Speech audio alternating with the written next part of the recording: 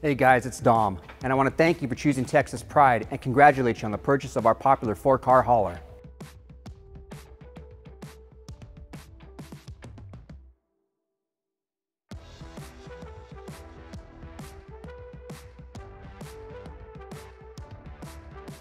At Texas Pride, we know we're living in unpredictable times, and there's occasions when our customers can't pick up their trailers themselves. So they either have it delivered or have someone pick it up for them, which means missing out on the final stage of the delivery process, the operational maintenance walkaround, which is usually done by one of our customer service reps.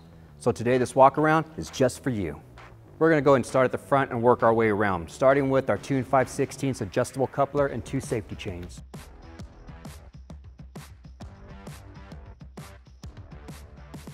If you purchase our optional 8K Warren winch, then it's going to be mounted right here at the front of the trailer. The winch will come with a power cord that plugs in right here.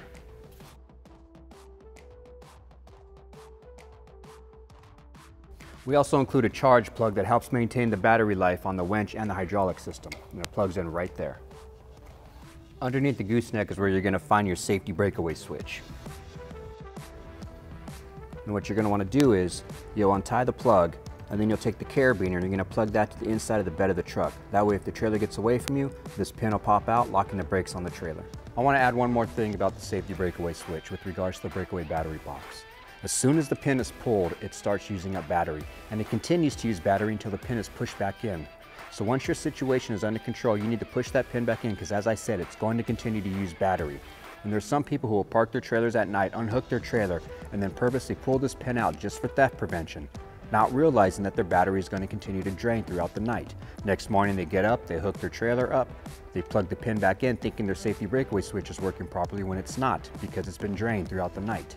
So never ever pull the pin out just for theft prevention, and always check the charge on your battery. It'll help keep you safe on the highway and those around you.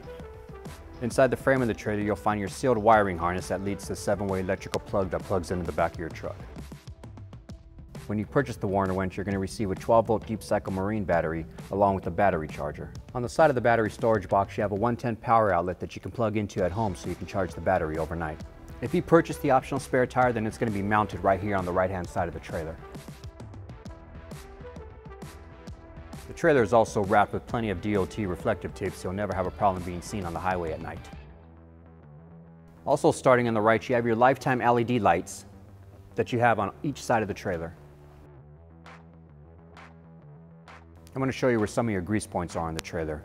You're going to have one right here, one right here,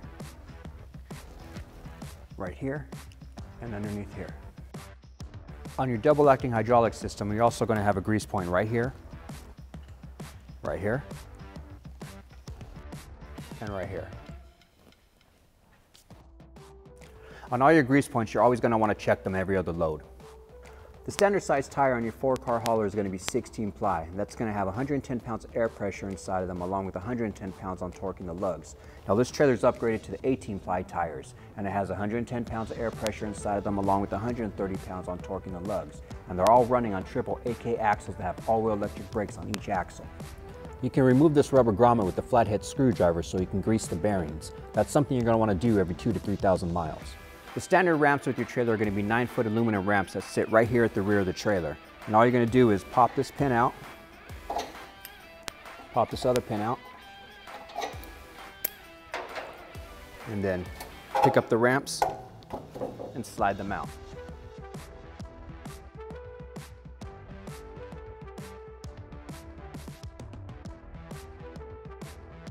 All your features like your grease points, your DOT reflective tape, along with your LED lights are going to be exactly the same on this side of the trailer that they are on the other side of the trailer. So let's go ahead and talk about the floors. The standard flooring on your trailer is going to be expanded metal runners with open centers, or you can upgrade to the heavy mesh ridge expanded metal like this trailer has on it.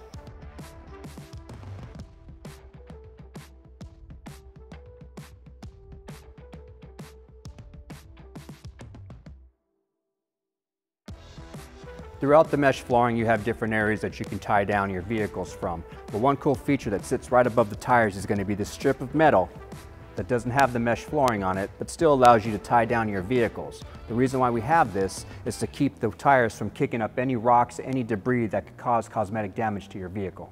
Also on the left-hand side, you have your jack handle, which is used to raise and lower your dual 12,000-pound drop leg jacks. And what you're going to do is lift that out. Now to raise it, you're going to go clockwise. To lower it, you're going to go counterclockwise. And then you take the jack handle and put it right back there. You can also add these flip outs that allow you to have some extra space in between your vehicles. And all you're going to do is flip them over and lay them down at the front of the trailer.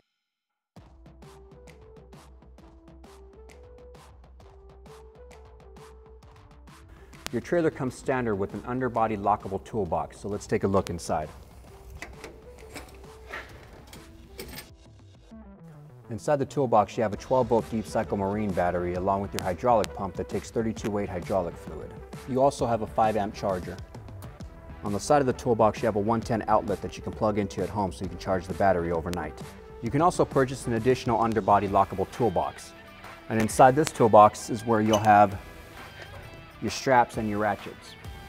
Also inside the toolbox, you have a 15-foot power cord that you use to power up and down your 3x30 dual-acting hydraulic system. But it also comes with a remote, which is used for the same thing. All you do is hit that, and then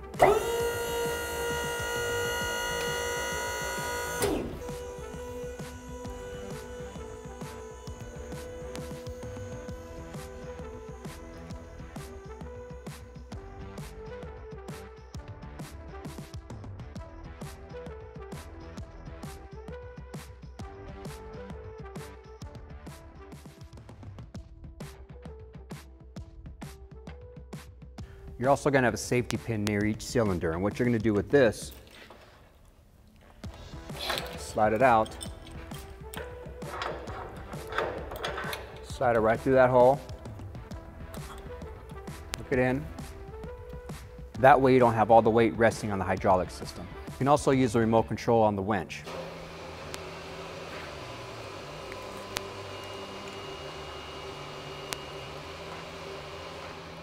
And then when you want to take it back,